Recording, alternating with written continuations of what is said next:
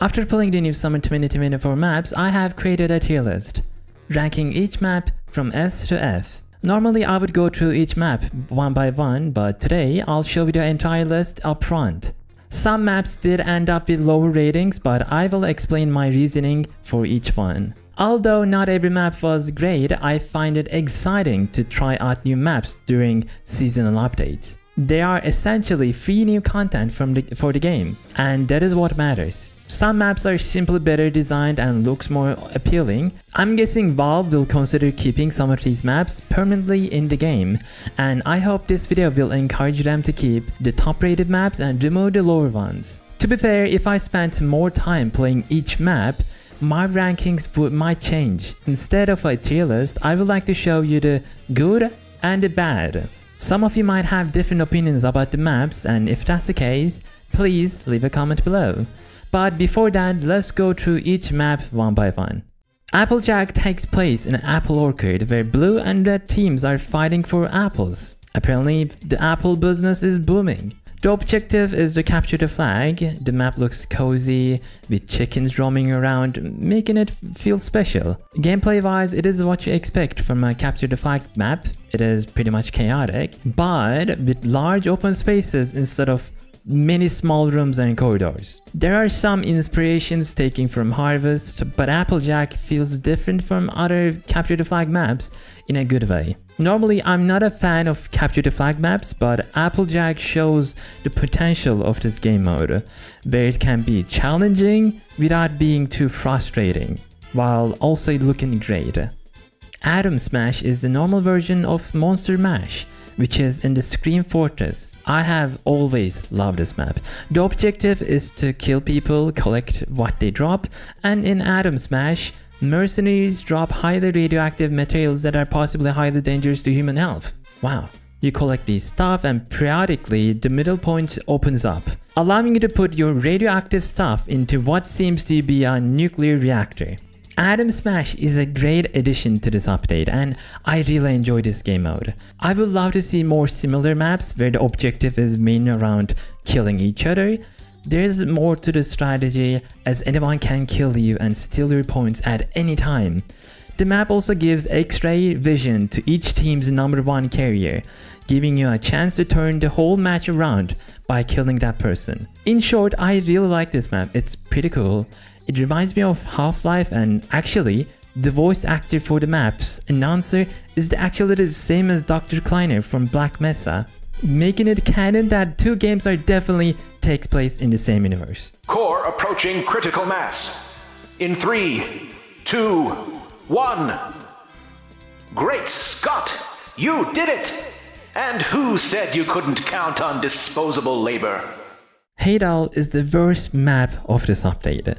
The map takes place underwater in a concrete building.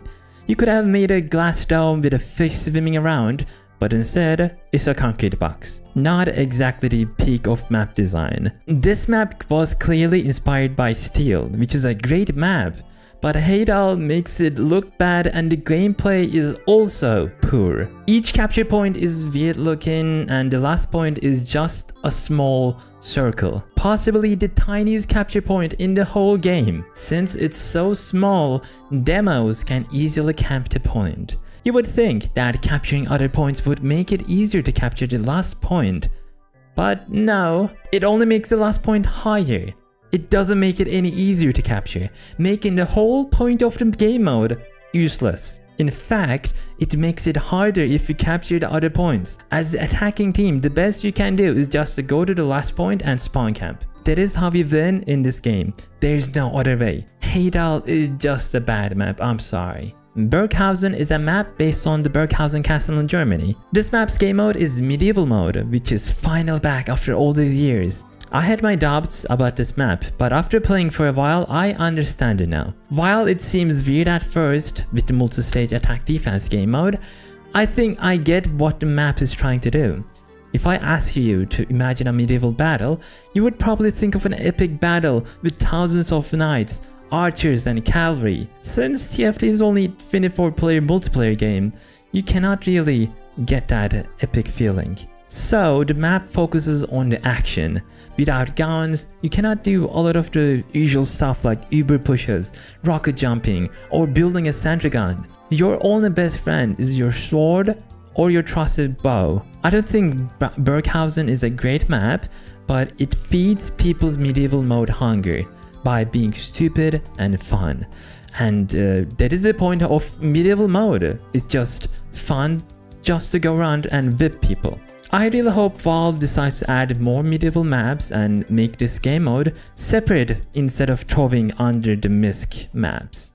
Megaton is probably the most interesting map in this update for one reason: the nuclear bomb. Regardless of which team wins, nuclear bomb in the middle will go off and blow up everyone on the map. Honestly, I don't really get what the goal is here. They could have made the nuclear bomb aspect more interesting instead of just having a big explosion at the end of each round. Maybe make it so one team is trying to nuke the other team's island. Instead, we have the generic King of the Hill game mode. Don't get me wrong, I love King of the Hill, but I feel like this map has one of the laziest designs out there. The map takes place on an island in the middle of Pacific Ocean, and it looks really nice. A nice addition to the summer update. However, after playing on this map, you quickly realize that it has one of the worst sniper sightlines ever possible in a TF2 map. The rooftops are entirely accessible, allowing snipers to have perfect way to snipe everywhere. Since it's a tiny island with barely any cover or buildings, the capture point is visible to snipers, making it impossible to capture the point safely. You have to keep moving around to avoid getting sniped. Not only that, I have even seen the snipers sit inside the water and snipe people. Megaton is yet another map that looks gorgeous but plays horribly. It makes Harvest look like a good map. To be fair, it's not the worst map. The nuke makes it funny. The map looks funny and it's fun to play for a while, but I wouldn't want this map to be available all year. Cachoeira is a King of the Hill map that takes place near a waterfall. From what I can tell, the two teams are fighting to take the shipment from the helicopter. The map definitely looks like it's placed in the South America with lush trees, an amazing looking waterfall, and piranhas. Honestly, there is not much to say about this map other than that it's a great King of the Hill map. Unlike many other King of the Hill maps where most people treat it as deathmatch, the middle point is a crucial part of this map, making a lot of the action happen here. Apparently, this map was part of the Tropic Crisis, a community-made update for TF2. While I never really talk about this, I think it's really great to see community members working together to make content for the game. Even though the whole update will probably not make it into the game anytime soon, most of the maps from this update actually made it into this summer update. I think that's a really big win. Canaveral is a map about the space race, where both teams are interested in sending a rocket to the moon, but to decide who uses the launch pad first, they have to fight. The map is like any other 5 control point map, where both teams are trying to capture all of the points one by one.